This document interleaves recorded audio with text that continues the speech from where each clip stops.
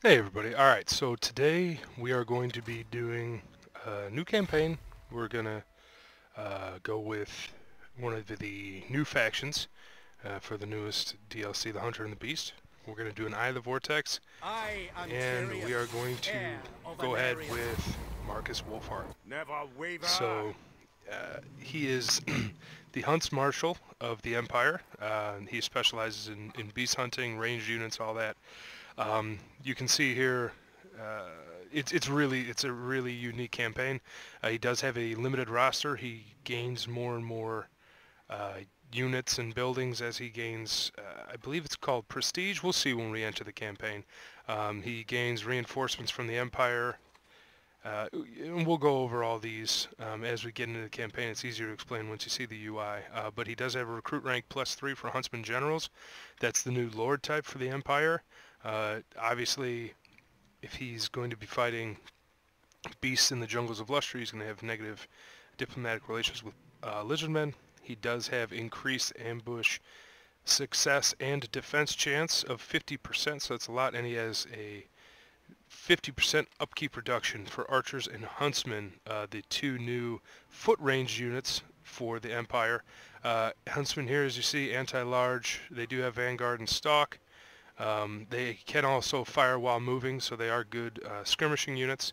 Archers here are just good anti-archer archers. They actually are very good. Since they're in loose formation, they're very good at skirmishing with other archer units. And he starts with a war wagon. This war wagon, there's three different types of war wagon. The regular war wagon, the war wagon mortar, and the Regiment of Renown war wagon, which has a Hellblaster volley gun on it. This unit, the war wagon, it does have high armor. It does do armor piercing. It does fire while moving. So it's a nice kiting unit, but could also be used as a chariot. So let's start the campaign.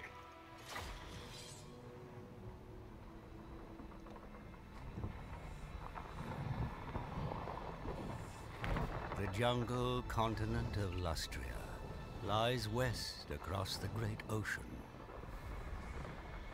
The first men to land upon these shores ransacked an ancient temple, filling their ships with golden treasures.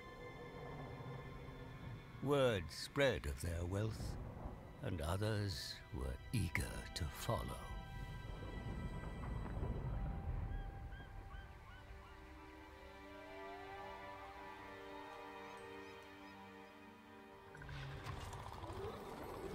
Fueled by greed, men of the Empire ventured deeper into the jungle's heart.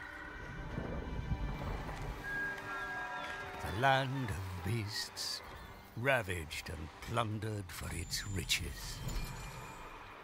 It will not be without consequence.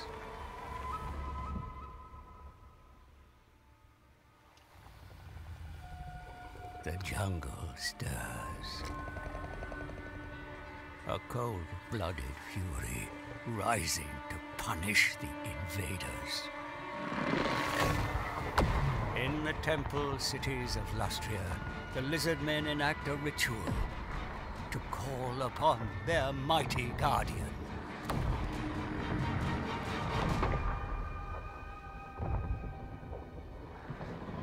For the Wanderer roams Lustria once more. The spirit of the jungle made manifest. A reckoning has come. Only the strongest will survive the coming bloodshed. You know you always get tougher. You always look tougher when you have a toothpick in your mouth, so that's a fact. Markus Wulfhart has dutifully answered the Emperor's call. The Empire's Lustrian settlements have recently fallen victim to a series of savage raids from an elusive attacker. The men of the colonies have long known about the strange, upright walking reptiles that dominate the continent, but the monstrous spirit they claim is now tormenting them threatens to bring about an end to imperial expansion in the New World. Fortunately untrackable. The Hunt.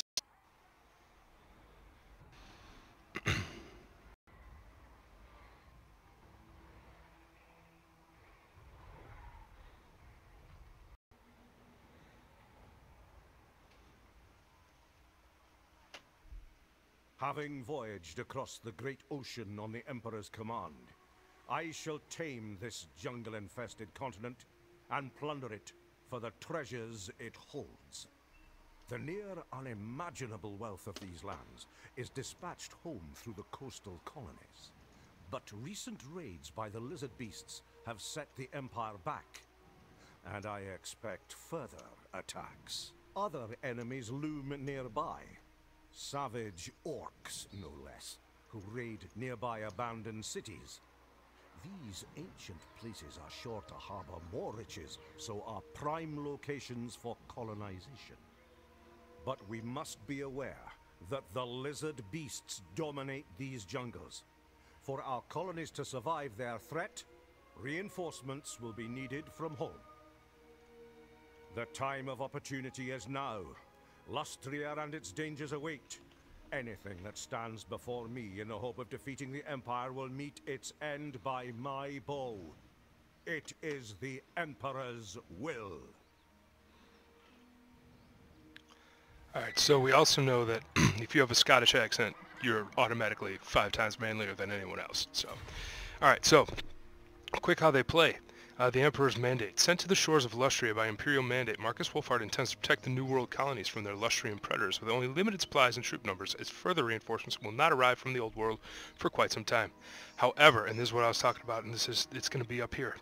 However, increasing the expedition's acclaim, here it is, it's acclaim, by raiding the jungles and expanding your territory into them will lead better quality troops dispatched in your Imperial supplies to further aid the expedition.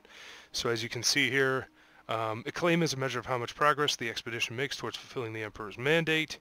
Building and upgrading ports or unlocking special characters, this all increases acclaim. As you go further up, you see advanced Imperial supplies, recruit rank +2 for Imperial supplies. You can then unlock barracks and livery buildings.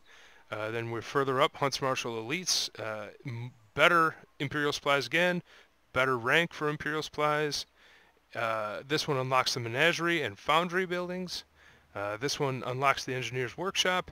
And then finally this one gives you +4 rank for Imperial supply units, as well as the Emperor's Mandate, which as you can see here, for the campaign victory we need. So we need 100 acclaim. So this is 100 acclaim, Champions of the Empire. We need to destroy the Spirit of the Jungle, which is Nakai. He's right here. And we need to win the Battle of Itza. So once you have 100 acclaim and have defeated the Spirit of the Jungle, I believe, as I've never played this before, but I believe the Battle of Itza pops up. Hostility. The lands beyond the Empire are a hostile place. Your actions there will not go unnoticed by the natives. Winning offensive battles and harassing local inhabitants will increase their hostility towards you. So basically winning battles and, or at least fighting battles and raiding.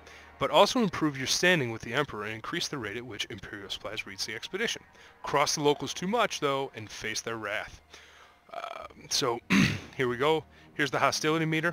Right now we will receive Imperial supplies in 4 turns, and I'll show you what those look like in a second. But here you go, level 1 hostile. See -1 public order. Oh, hold on just a second.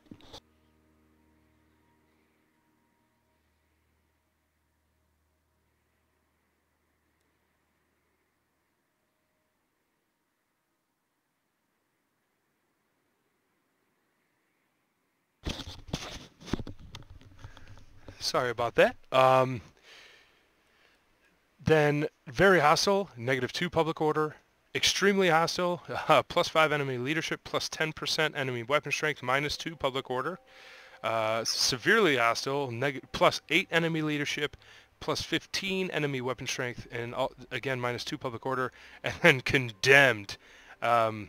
This sets off a large stack of enemy units to come attack one of your settlements. It does give the enemy +10 leadership, +25% weapon strength, and -5 public order to all your provinces. So that's a big deal. The last thing I want to go over here, and then I'm going to cut this video off, and then we'll get into the actual campaign next time. I kind of want to go over an overview. Plus I have to go take care of something. Wulfhart's hunters, scattered across the world, are some of the finest hunters to have ever lived. Track them down and secure their services to complete the expedition's goals, whilst developing each hunter's unique attributes and learning of their past glories and tragedies. The beasts of this land must be removed if our colonies are to flourish. The first blow must be swift and lethal. It is vital we act quickly before these monsters can move against us. Alright, so we have to capture Tlaxlan, dangerous neighbors. Hunts Marshal, there are monstrous reptiles inhabiting a settlement close by. Our colonies will struggle to survive while they threaten us. Their removal is crucial. Alright, and then I'm just going to show you the hunters really quick. This is really cool.